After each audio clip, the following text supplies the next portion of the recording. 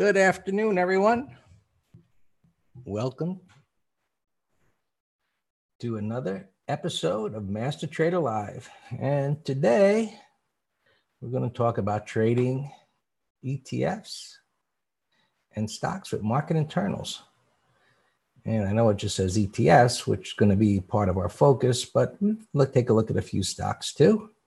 So let's get going here. And here we are. So markets have been moving up for a while. We'll do a little review. When we get to the charts, Dan, as always, has prepared some slides for us to get down the foundational concepts. And if you have any questions as we are going along here, of course, you're welcome to ask. That's what we're here for, to help you guys learn and share what we've learned over the years about swing trading as it applies to ETFs, stocks, commodities. It's all about the same chart patterns, but we'll look at a few patterns. We'll look at some trends. We'll look at those ETFs and a few concepts. So that being said, I'm joined by my partner, Dan Gibby, our options specialist. And how you doing, Dan? Hey, good afternoon, Greg, fellow traders. As always, we're passionate about the topics that we talk about here. And there's actually two wonderful topics here. Well, actually three. One is just swing trading, which applies to anything that moves. Number two, we're going to talk about the benefits of ETFs. And we actually have three advisory letters, and the third being the ETF investment trader, both for longer term gains and swing trading. I'm also. And then thirdly is the power of the market internals to overlay with technical analysis, which just increases the probability of success, either to the long or short side. Yeah. So yeah, that's how we approach everything through the charts that tell us what's happening in multiple time frames, and we objectively monitor those trends and look to put that all together to put the odds in our favor. And we'll look at, as you said, some of the charts, but then I look forward to going scanning and looking at the current market internals, and we'll show you at the December low, they were incredibly oversold. Now they're overbought, which is making it a lot harder to go to the long side. And, we'll show you some that we gave this week to our ETF trader. But we told them it's like musical chairs. When the music stops, we got to tighten the stops on the longs because of these market internals that we will show you. Yeah, and the internals being where they are, and they got initially to there about a week ago, and now they've gone even further. And I have to check the data because it was incredibly, the sentiment, the put call ratio was incredibly low this morning, down near 0.5 something or other. So I don't know whether it was bad data or whether that's real, but I'm going to check later this evening at the CBOE site because that is got to be close to a record low for, it was intraday, but still that kind of enthusiasm at this point, I guess it's normal in a market that's going up like this, and that's what happens at the end, where everybody feels that there's absolutely zero risk. And that's the way things are acting. Every little pullback. I was thinking actually today, the S&Ps just dropped pretty fast for some reason. I'm watching them. Yep. Yeah. So Dan, I think everybody's felt this way, and it's interesting that it's like that a bottom is close, or a top is close, and it gets to the point where it's like, enough already, just die or just turn around. It's like, I've had enough of this trend, know, and, but the markets never, play out to our own little rhythms in the moment. Sometimes they do, but it's rare. So like we get ready for the turn and it's like, okay, I'm ready, do it.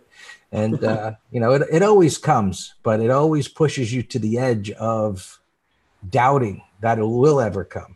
Well, and the exact thing we can say on the downside, you just said, hey, everything's great news, this and that, and the same on the downside, that when you're in the middle of nasty sell-offs, every bit of news looks bad, and you think that the turn, won't come either. So that's the human emotion of fear and greed that we all experience, but you'll see, wow, yeah, we're going to have to put on some bear call credit spreads on index ETFs, which we'll review here momentarily, if they close like this, that's for sure. But yeah, and that's what I've been saying almost every day, Dan, is like the pre-market that we do. It's like, if it closes like this, if it closes bearishly, and it doesn't, one of the things was like, how many even red bars have there been during this upward trend? And there haven't been, looking at the spiders and Qs, not many.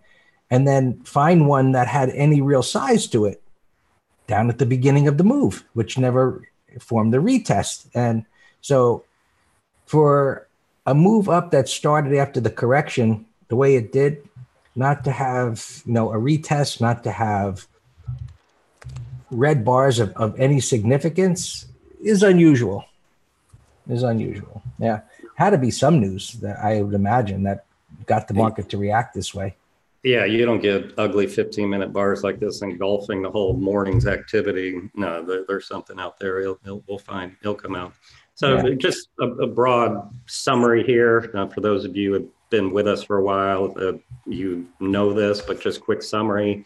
Everybody has a different approach to the market. Here is our approach. A high probability setup on multiple time frames, timed with the market internals, which we're going to show you. And then you just simply enter proper position size and manage in between. We're going to show you the internals, a little bit of intermarket analysis with these ETFs, multiple time frame alignment, and then is it a long-term trade? And we have different time frames we look at, or is it a swing trade or even a day trade? It's the identical approach, but just different time frames.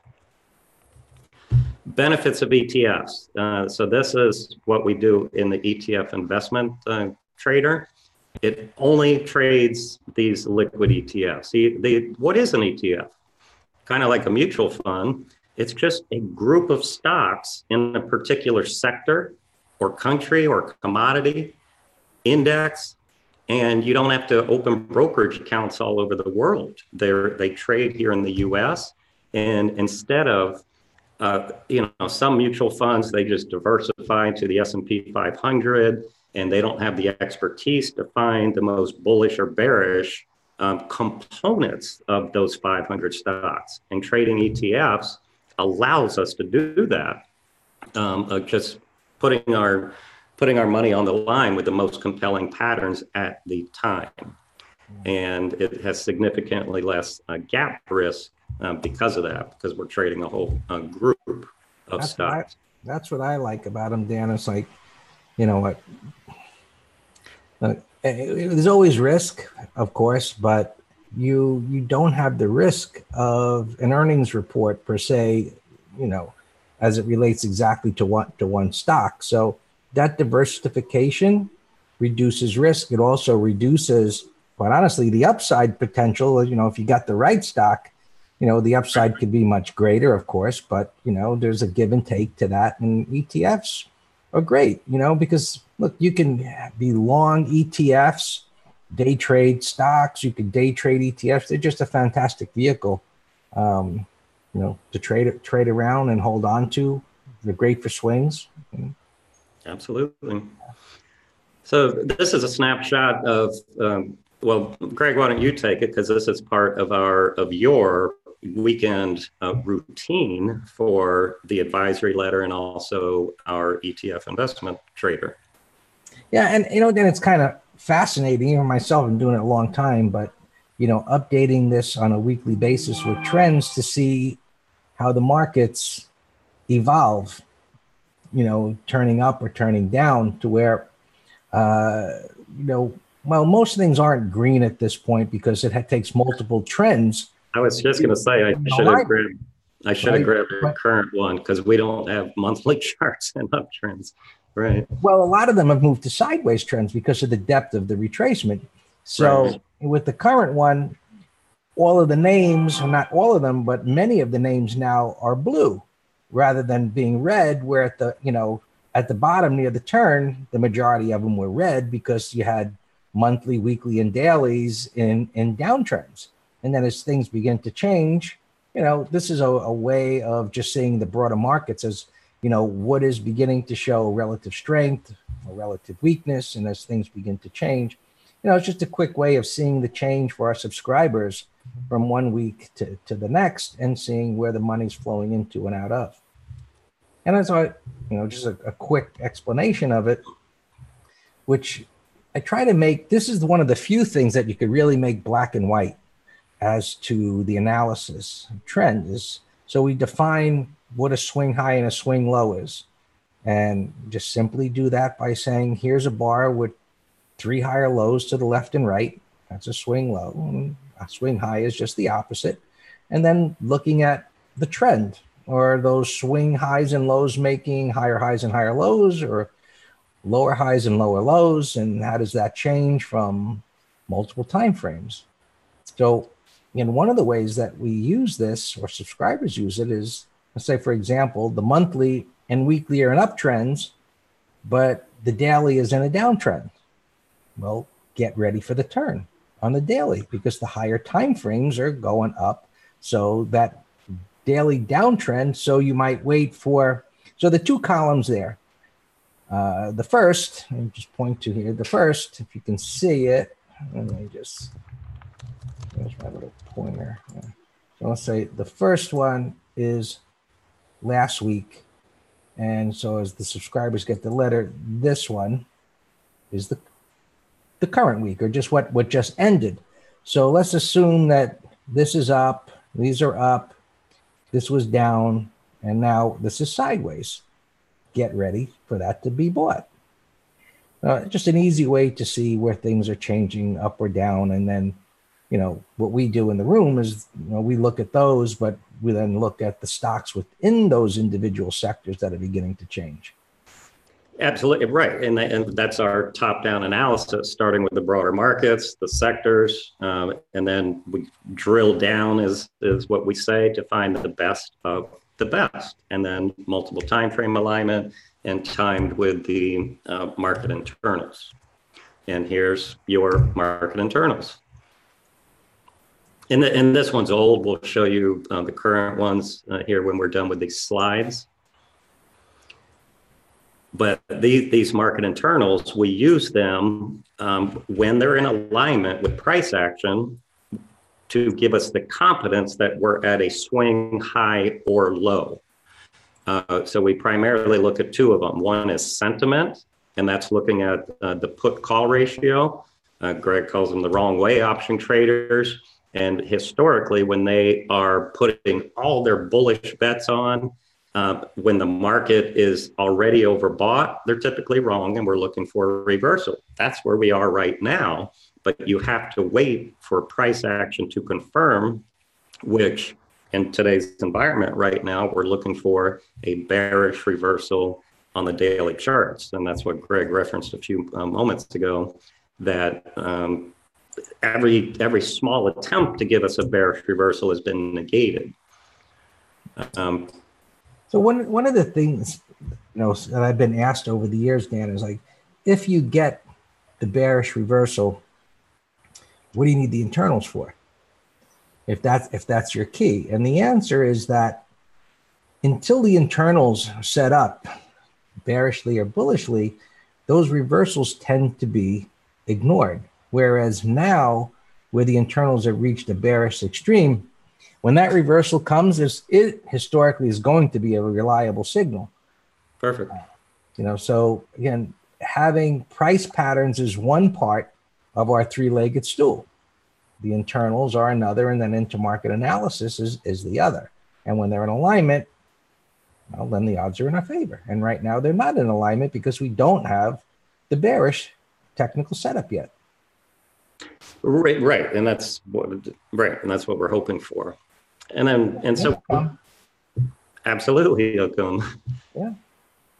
And so breadth, Greg looks at a McClellan oscillator, and he puts these bands around here of overbought, oversold, and it's telling us that the broader markets are overbought, oversold. Currently, breadth is overbought, as is sentiment. And you can see on the chart, we're actually showing the bearish alignment. So where Greg has these green circles, sentiment got too bearish on, look above, see this sell-off? So this one was a fantastic example. There was a number of fantastic examples last year that I can see on this chart. You can see the April lows in the S&P. You can see the retest. You can see the May. You can see the June to July double bottom. Every single time the market internals were in agreement, and you can see what happened to the SPY. Then once these levels are in agreement, as we've been saying, repetition is good. Then you go to the price action for your entry and management. Yeah. And the way I drew those rectangular boxes there, just one of them being an extreme doesn't count to pay attention to. They both have to be in alignment. And once they're both in alignment, then we have an alignment and a signal. But just having one, that just means ignore it for now. Right. This is just showing you the SIBO volatility index, the VIX. You cannot trade the VIX. You can only trade volatility ETFs or futures or options. But the only point I want to make show you here is when the S&P sells off, you can see where all these arrows are pointing to market sell-offs, volatility rises. So that's actually another good market internal to swing trade. What this chart, I'm showing you sell-offs. So when these are all in alignment with our overbought market internals, it's for giving us a bullish signal to trade these, to swing trade these ETFs, sector ETFs. We've explained ETFs, we've explained market internals, the three-legged stool. We keep referencing you have to trade a compelling pattern. I'm just showing you this slide to say, now we'll trade anything compelling on the longer short side when we get those market internals in alignment. This is a Master Trader Live we did on January 23rd, where we talked about some of our top patterns, but it's anything on the oversold internals. Now we're looking for any compelling bearish signal to trade bearish ETFs, stocks, selling credit spreads. This is a slide I just want to show you as pictures of bullish turns. So we would be looking for pictures like this when the market internals were oversold. And I also just want to show you how we can trade the underlying ETF as a directional trade when we get these setups.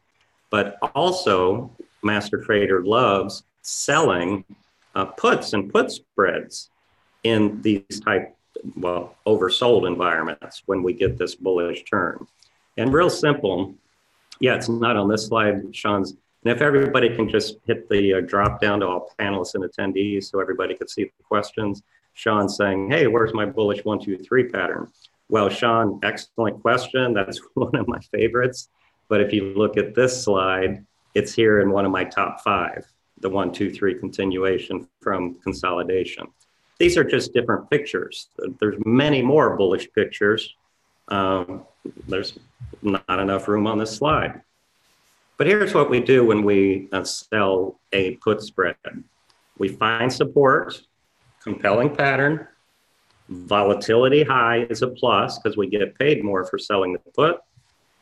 Then we buy a further out of the money put, and that's what's called a bull put credit spread. The difference of those two amounts is the net credit. That's the money we put into our brokerage account, and we're assuming an obligation to buy the stock at this green level of the strike that you sold. But we're using Master Trader technical analysis to say, I'll take that bet. That's a compelling pattern. I have oversold market internals, and I'm going to sell puts on all the beautiful ETF setups or stocks. provided the options are liquid, of course. And once we're in the trade, then we simply just manage it in between. To us, it's just another piece of merchandise that we're trading or investing in. Again, we're going to show you the current market internals when we're done with these slides. But this is one where this was a slide. I did a video on YouTube and gave it to our subscribers, where I was explaining the market internals, the SPY ETF on the left, climactic buy setup. Look at breadth and sentiment were off the charts in alignment of being oversold.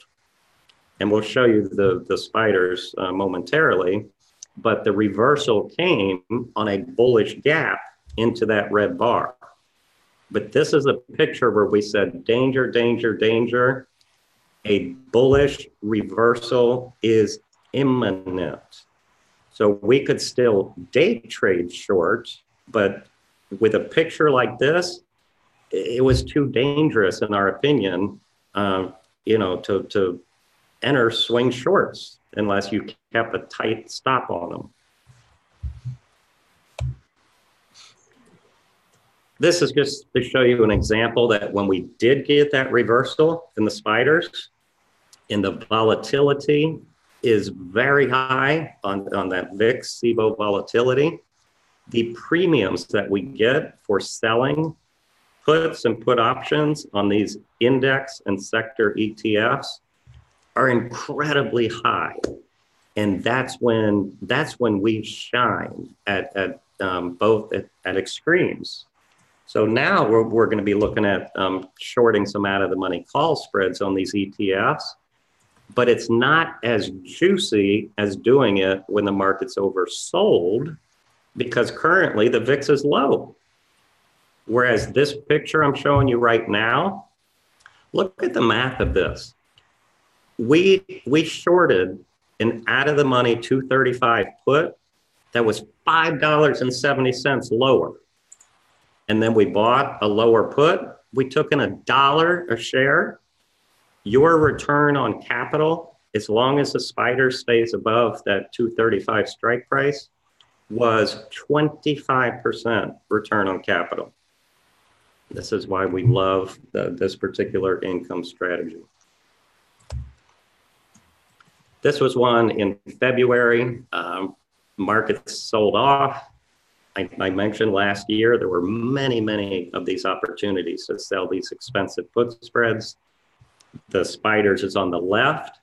The volatility VXX, which is now VXXB, Bravo, because this one stopped trading after its 20-year term expired. We love selling call options on the VX out of the money bear call credit spreads. So I'm just showing you this as a quick example of how oversold markets, we also love trading volatility. And for those of you that want to become experienced in trading volatility, using the charts, doing it professionally, we have a whole separate 4-hour wonderful volatility course. You can go to mastertrader.com/volatility trader. And it's actually, we have that for a discount for you now. Let's look at these 3 trades that, Greg, you know, it's so often that sometimes we're giving these and I'm staring at the market saying, I want to get into some trades right now. But I know we'll have time, and we have the Fed minutes at 2 p.m. and who knows what's going to be in that report. Yeah, I'm interested to know what got the market going lower early. And the Russell actually held up pretty well, but now starting to give it up. So we'll see where it ends. I mean, we've had other days that look pretty convincing intraday and didn't follow through. Right. Right. So we're going to show you momentarily, and we've been saying the markets are overbought, and we're looking for daily signals to short. But in our ETF investment trader, we gave them that warning. I gave it to you a few moments ago, saying these are in bullish alignment, so we're just going to swing trade them. not position trade where we're holding these for months, but we use the daily, weekly, and monthly time frames for position trading, core trading. And on the left side is the daily, and XBI is the biotech ETF. And that was a beautiful breakout after 100% retracement. And the weekly chart on the right shows a huge bullish reverse head and shoulders. So we gave that as a swing idea. DBC is commodities. Also had a gap breakout on the daily on the left, weekly on the right, big gap down engulfing. And we call, did you say Greg, if you can show them the weekly, just how it came down in such a big fluid manner, and that's what we call a price void. So this, and then, you know, if you want to talk about any of your intermarket analysis. Someone was asking me a question on YouTube, so I'm sorry. Yeah, anytime you get this kind of a momentum move, so I always think, okay, define momentum. Too many people talk about things in a way that doesn't explain. So it's just a word, but define it in a picture. And so I would define that as just bars that open and close about in the same area and continue to move in one direction over a period of time or straight down. And then once it does that, there's no reference point to the left here to trade off of. And so when we all trade based on technicals, it's okay, I'll sell at that prior high. I'll cover short at a prior low, or I'll buy at a prior low. But when you have this kind of momentum move, that creates this void. There's nothing to trade off of. You know, there's no clear, obvious places to trade off. It's similar to a stock making, you know, new 52-week highs or new all-time highs. What are you going to say? Where am I going to sell it at? There's nothing there. So you can say, oh, I think it's extended too far, and so whatever. So once prices have moved that far, we've got part of a void. And then the second part, which this is relatively small, but, you know, there's some part of it that moves sideways that, you know, over time, it creates this price void. So I come up with this concept years ago because of just there's so much on technical analysis that really leaves a void, if you will, of explanation of why prices move as they do. So when we look at what we would call an area of price resistance, and I would see that over to the left, and let's just kind of just look at this area over here. Well, we've got this area. Let's just assume there was some over here and prices went up and down and whatever. And then as prices come down and they go sideways, I'd be looking at what's going on over here. And these moves would start and just totally ignore it. So there, you know, I was like, how could this possibly happen if there's this concept of this wall of resistance over there to the left? So as you start to study these things and looking at thousands of charts, you come to find that there are times where that resistance is meaningless. So is there a price void? Has it been neutralized? These are things covered in Master Trader Technical Strategies. But when you have this void, there's a much higher tendency and odds of prices trending. And that's what we want. If prices have the potential to trend, why should I sell early? So you have to understand all of that and put it all together. And that's what Master Trader Technical Strategy or the swing trading course does, is put that all together in a condensed, easily understandable format to listen to over and over and over again. Yeah, Trevor, if you're asking about this DBC, how come I can't see the gap? The gap is on the daily chart. And remember, the weekly is the last 5 bars of data. And that's why the weekly chart doesn't show a gap. It would only show a gap if this was a Monday. Only if this gap was on a Monday would the weekly bar show a gap. One more here, XES, which is one of the oil ETFs. We had a failed sell setup, and it's going sideways with a price void. Another breakout again. It's not a position trade. It was just a swing trade. This is Greg's amazing swing trading course that he's talking about. And we had a special over the holidays that we decided to honor here for you, that will give you swing trading course and his advanced management strategies, AMS, for free. And they're both the same course. So you're getting two courses for the price of one. And it seems everybody loves the patterns and loves to trade, but you need a proper foundation of proper risk management if you're going to succeed in this business. And that's exactly what both of these courses combined does. Actually, this is an old slide, Dan, and the current special we had was the swing trading with the gap course. But since we posted that up there, those that are interested, I mean, you can get the money management course at no charge. But if you prefer the gap course, I'm happy to interchange that.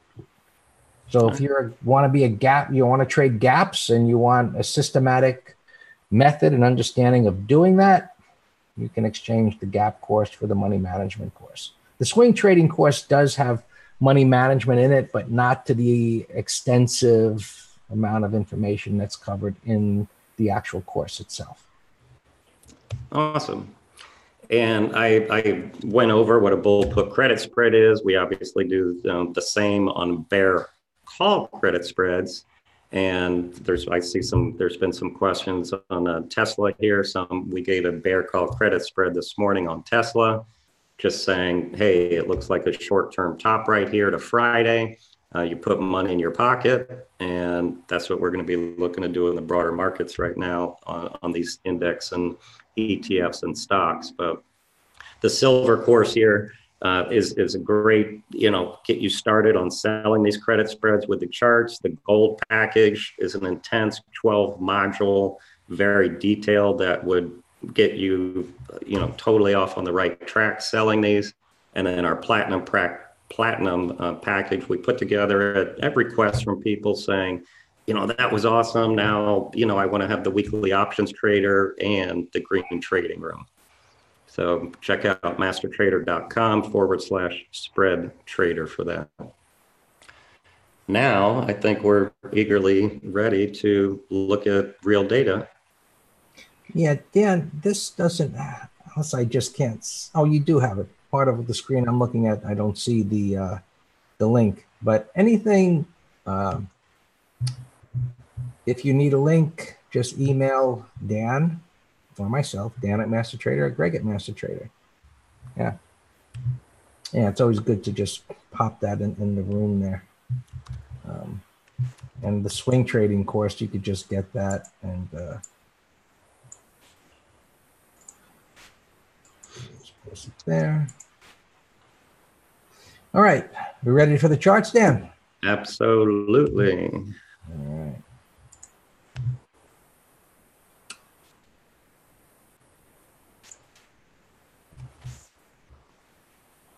Making good time today. Sometimes we go a little bit too far with the slides and the explanations, but it's all good, good info, right? So this is just one of my pages that I've got set up in DC 2000, where I've got different scans. But this one here is just to look at all the ETFs and what this does. If it's available in the platform, when I click it, you see it'll put all the stocks within that ETF in this minder. And I've got a few things set up that helps me distinguish where that is as far as bullishness or bearishness. And these are the cash indices. And so I like this screen. I like it a lot to use during the day, where I can see the broader markets, were they trending up, down, sideways, and then looking at the ETFs and where they are in multiple time frames, daily, weekly. This is my 5 minute. A lot of times I'll have this as an hourly. But in any event, so now I can then go and sort this. So what's moving today or not going down? So JETS is the ETF for airlines. And so I think it was LUV was downgraded this morning. So selling came into all the airlines. So this sector ETF is down on the day. And now, so we look at this and now start looking at it in multiple time frames. Not really, this doesn't trade very much on the 5-minute, but I look at maybe an hourly. But here's a situation where it's trending up. The weekly, like a lot of things, are coming up into areas of resistance or forming it. Here's a nice example of a void, as you can see the momentum move. And so now as it's going sideways, it's creating a resistance area. And I really like this, Dan. And then the airlines we'll look at. And what I like about it is that yesterday was a bullish bar. Yeah. And that's being negated today. The gap down, we'll see where it closes. But I like to find setups where, you know, it's going sideways and something happens that we call a shock. So that gap down, negating that bullish bar there that said this was going up. And we have no reason to think it wasn't going to go up. No, but it got a downgrade today, and it certainly looked like it was going to go higher. And now, you know, it doesn't. And so we'll see at the end of the week whether we've got this topping tail here. And if we do, I think this is a good setup for a swing short. Right. And it won't collapse because you can see how the 20 is up. This is a 50. It's flat. It got above the 200. So buyers historically don't give it up as fast. So it takes a little time. So, you give it a stop above here. And when it may wiggle around, but it looks now like it should pull back. So we go through this process and, really it starts to become common sense, which certainly doesn't guarantee that it's going to work 100% of the time, but it puts the odds in our favor, and that's what we want. So we start going through these one by one, looking at the charts at the end of the week. Even if this will tell me the last 5 days. But then at the end of the week, I'll sort this and say, well, what did the best? Oh, gasoline. So from there, if gasoline is doing well, oil is doing well. Well, and this is really, I guess, what Dan would call something, is that this looked like a no-brainer short last week as this was rolling over, these ETFs. Or bear call spreads, and now it's just totally negated, which opens up the door to possibly a measured move higher. And one of the things we talked about, I think with pre-market, we're in the room early this morning, was the concept of bringing up the rear. And what that means is sectors that underperformed near the end of a bull cycle tend to outperform. And so oil has that set up right now, as does, I didn't look at what they're doing today, but retailing. So this was another sell type of setup that didn't trigger, and it turned it around. So, and retailing and oil may be the sectors that bring up the rear now in a market that is extended and near some resistance, and the internals are telling us that there's risk on the long side. Now, whenever there's risk on the long side and the broader markets are likely to stall or move lower, you always have to think, well, what are the probabilities of a stock or a market now bringing up the rear at this point in time? It can happen, but ideally, we're looking for the majority of concepts that we look at to be in alignment. Of course, the more that are in alignment, the greater the odds that are in our favor. And so, again, we just go through these. All the oil sectors here are up and look like they'll continue to move up. They've got voids to continue to do that. And telecom, not interested in telecom, even though it's up, because it's up near resistance. The marijuana stocks acting pretty well. Tilray, was that an upgrade today, Dan? I don't know. But yeah, we were looking at that for a put spread. Tilray And then the sector is MJ. Right, that's what we have up here. Okay. XLE is just another oil-related ETF. And well, that's part of the process of just going through looking at all of these semiconductors coming up toward the resistance. And again, resistance is an area.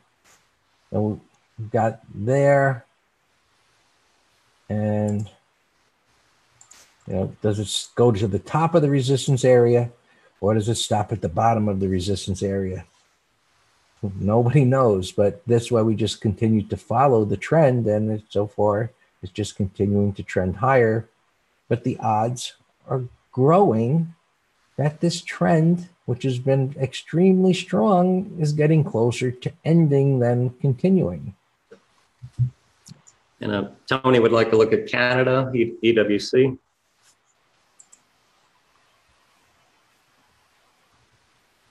Right, so I've got another page for those.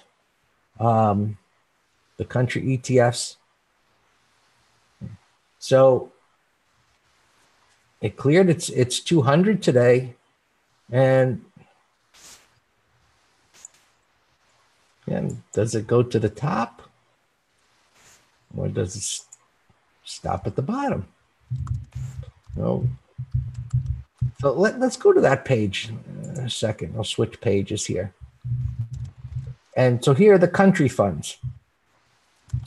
And same process. What is up the most? And today it's CHN, China Fund. So being the best performer on the day doesn't mean it's a buy. These minders are starting points, and being able to sort by percent change on the day, over 5 days, over the course of the year. We could be looking at this over the course. We could say what did the best over a month, 3 months, 6 months, and so on. And then we look at the charts and say, okay, what's the likelihood of this continuing? We look at multiple time frames. There's India, and we want to look at Canada. Right? We're looking at Canada coming up into resistance. Right? Germany. So, you know, as I'm looking at this, you know, these ETFs that are severely underperformed, maybe they bring up the rear. Maybe some of these country funds are the place to be. But this one, you know, you could go with a more diversified fund. And I like the monthly here and the negating of this topping tail. So Euro Stock 50 is one to consider. And this one is actually, I guess, hedged against the dollar. Currency exposure. Yeah, we put that in the ETF letter as a watch. Yeah. It's a GBTC Bitcoin one. Right? Bitcoin had that big move yesterday. So the futures were trading. So it was a big wide range bar versus this gapping up into this area of resistance. So, you know, everyone, look at what Dan and I have been showing you. No trend lines, no envelopes, no indicators, and you see the accuracy of where prices turn. Price support, price resistance, no Fibonacci levels, no extensions, none of the hocus pocus. This simple approach works, and it doesn't confuse you with all the squiggly lines. And so consider getting all of the lines, the indicators off your charts. And that's what I did 25, 30 years ago, just getting so frustrated with all of the holy grail hocus pocus stuff and just saying, you know what, I'm not making any money with it, so why continue with this craziness? And when I took all of that off the charts, it was like, this was like the first things I looked at. Why did I spend all this time? And it's because this is what this industry does. And when I started out, there was no internet, but the books said the same thing. So you go to all these webinars today and you see their proprietary indicators and trend lines and bands and so on and so forth. And you'll spend money on all of that stuff and probably eventually just throw it away. And you'll either give up or you'll come to the KISS method, keeping it simple, right? Just any questions, Dan, that we need to address here? No, I've been doing some, but do you want to show them the market internals also? Well, I'd have to bring up the other platform that is up behind me, which I guess just the screensaver just went on, but this platform stopped updating the put call ratios, which were here. But, I go over this every morning in the green room, and it's shown on YouTube every morning where you could see it. But this is up at a bearish level. And what I explained this morning was the fact that, there is internal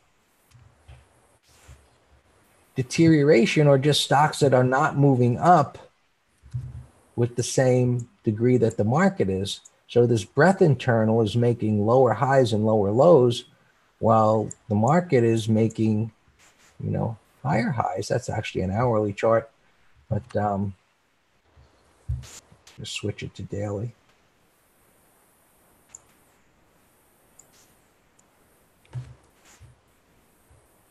So as this market has continued to move up, there's a lot of stocks showing some internal deterioration here. Right? So the market, historically, the market always masks weakness that's underlying. And how do you know that? You'll probably own a stock that's getting smashed. And when you don't know the internals have turned bearish, but I call it accidents beginning to happen. And all of a sudden, these stocks begin to get shellacked. And, the markets are still going up. And you might be scratching your head saying, the markets are so strong. Why is this stock doing this? Or you see other stocks that are doing it. And it always happens that individual stocks got taken out to the woodshed and beaten up. And then, eventually the market turns around. CC, we can take a look at that. Let me switch to my prior screen.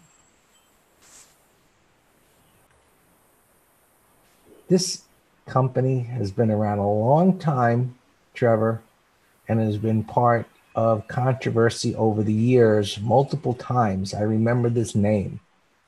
Actually, I haven't looked at it in years, but kind of surprised that it's still around based on what I remember of the past. Big move down. I wonder if it even changed the name. The symbol used to be something else. I'm pretty sure that symbol used to be something else. You're right, because I think CC was Circuit City. I'm not sure. Yes. But there was something with this name that I remember more data being available. In any event, right. It's moved up with the market. It's moved up with the market, but it hasn't recovered as much as the market and a lot of other stocks that came in like this.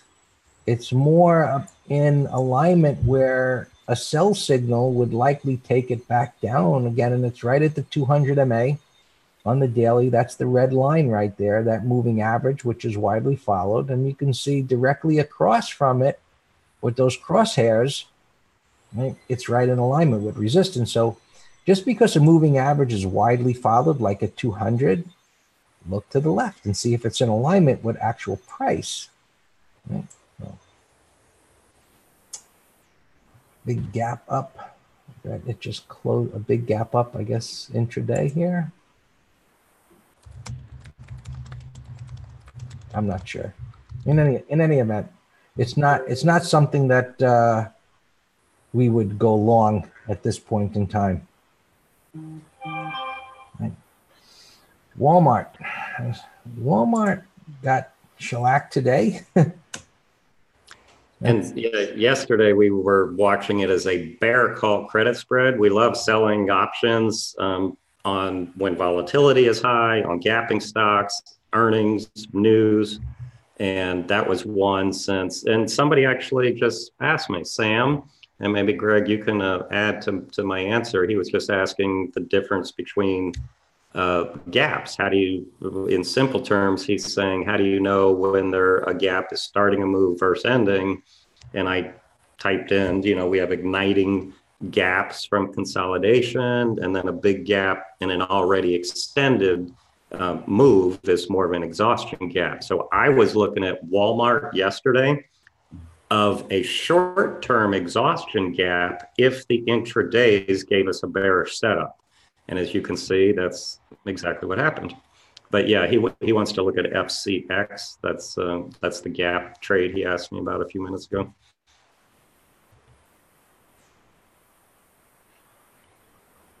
Well, so look, this was a good gap trade setup yesterday. Today it isn't.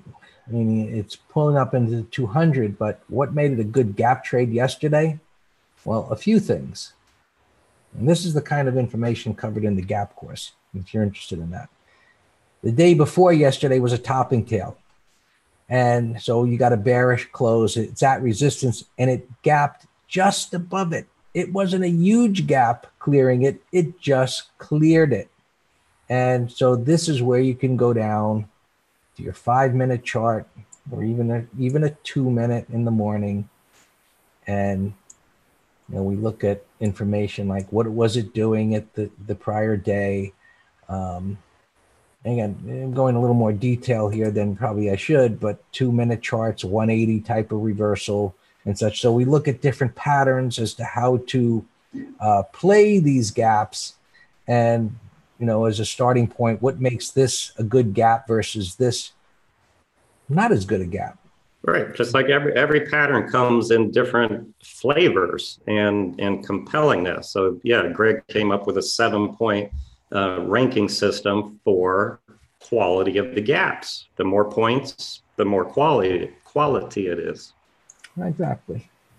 So, all right. If markets are Russell holding up the best here, but clearly we've got some bearish price action here intraday. We'll see where this ends up at the end of the day. Do we have another red bar? I mean, these are little tiny baby bars that we have going on here. But we need something convincing, right? Like a close under a prior day's low to really believe that this market's ready to turn. Our internals are telling us it's ready. It's at resistance. We need, I call it an event. Dan calls it something. And once we get that. Material. And there's different flavors of what that means. It could be a gap up, an engulfing, closing at the low. It could be a big old topping tail. It can be what we call an upside shakeout. Yeah. But that's what we mean. We need an event. And intraday, I like what's going on right now. Yeah. But we have Fed minutes at 2 p.m. Eastern and an hour. Who knows how we're going to close?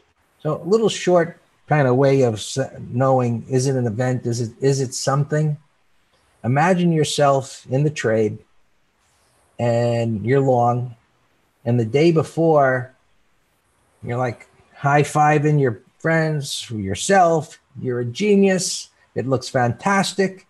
And the next day you're saying, oh my God, what happened? That's an event.